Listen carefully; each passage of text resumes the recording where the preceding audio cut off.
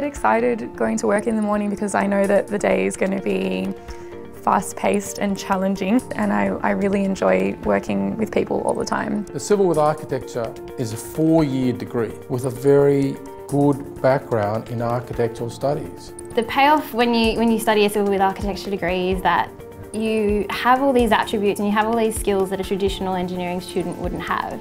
You can consider things from the architect's point of view and you understand what an architect has to do in a day-to-day life.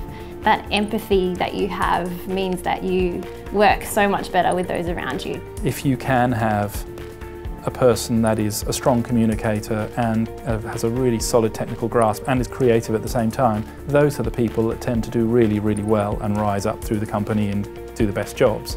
The thing that makes studying this degree different from other engineering degrees is that you really have a creative mind.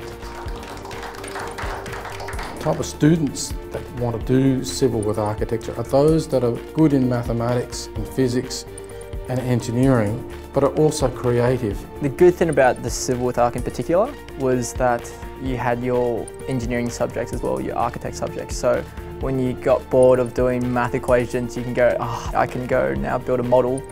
And just the balance of those two subjects kept me going. They're all really enthusiastic. They've got a lot of initiative. They've got good, conceptual understanding of what they're doing. You never get stuck on the same thing. Even if you're working on a project that takes a few years, there's so many other little things happening and so many different stages of a project that you go through. You know, starting off in sort of concept design where you're thinking about it and working with the architect to decide what's happening through to sort of detailed design and those hard calculations. But then you're on site and you're working with the construction guys and the managers and making sure they're building it right and you've designed it right to make it easy for them. So there's so many different things and there's no typical day as an engineer.